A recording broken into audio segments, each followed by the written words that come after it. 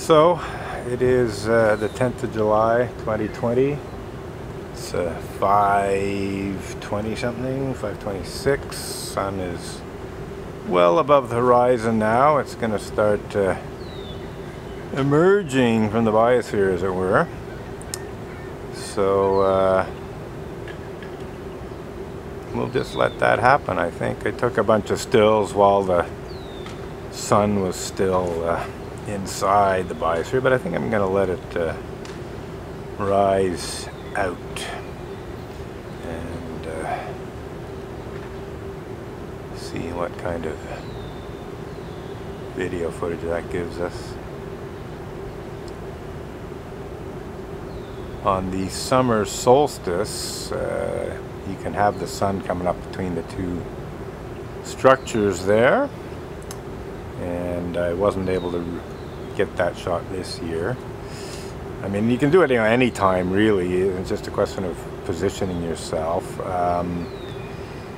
Although it's getting a bit late, there's sort of a parameter where you can have this angle and the sun coming up between the structures, with a walking a few hundred feet back and forth, but then at a certain point it just doesn't happen anymore, and I think we're getting there. But I think for future reference, I will keep that in mind in terms of getting future summer solstice sunrise photos. I might change where I go.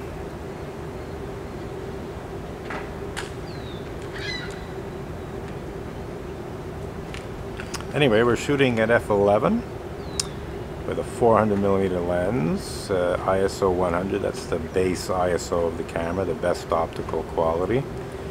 200th of a second, so it's manual exposure. There's no automatic exposure here.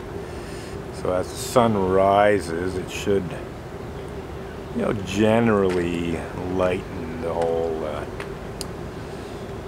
exposure somewhat. So here it is, emerging out from behind the biosphere. We see cottonwood seed going by, quite a bit of it from the look of things. And that's what those sort of white fluffy things flying by are. And of course there's some birds, seagulls, and I think also swallows or martins. Maybe some other small birds, but I think the smaller ones are probably martins or swallows. That's kind of nice atmosphere with the cottonwood seed and the birds, and you can even hear the bird noises if I shut up.